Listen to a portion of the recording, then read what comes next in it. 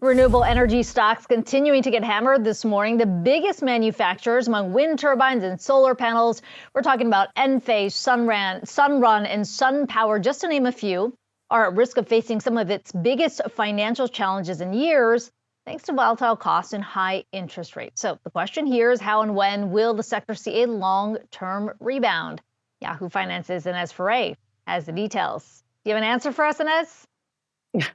Not right now, but I do have some information about what's happening in the industry overall and what we're seeing with these energy initiatives.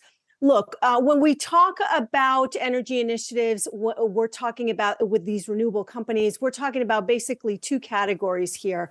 We're looking at wind and we're also looking at solar. So let's first take a look at what's happening with wind, because there have been wind projects around the world and here in the US that have been going on. And those are facing some headwinds with those higher interest rates, Akiko, that you had mentioned, the higher cost of capital, inflation, supply issues in the industry as well. And you don't have to look that far in the Northeast. There's some offshore wind projects that have been initiated, and those are stalling. In fact, you had some governors recently sending a letter to the Biden administration asking for more clarification on tax credits from that Inflation Reduction Act that was passed last year, basically saying that they need more help to get these projects off the ground since they've been agreed upon because of higher costs, higher labor costs, supply issues, lags with permits, etc.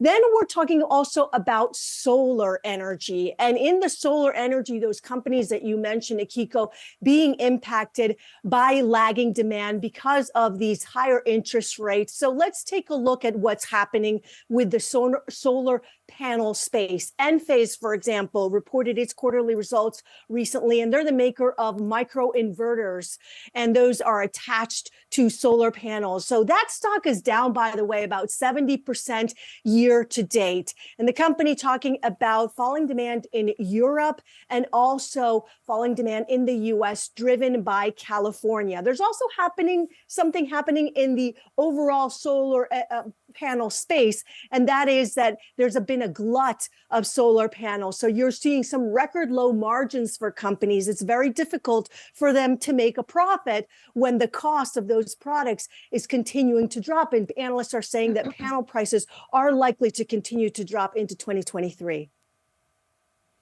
Fascinating stuff there. We're looking at some of these green energy investments. Appreciate that breakdown. Our very own Ines Ferre.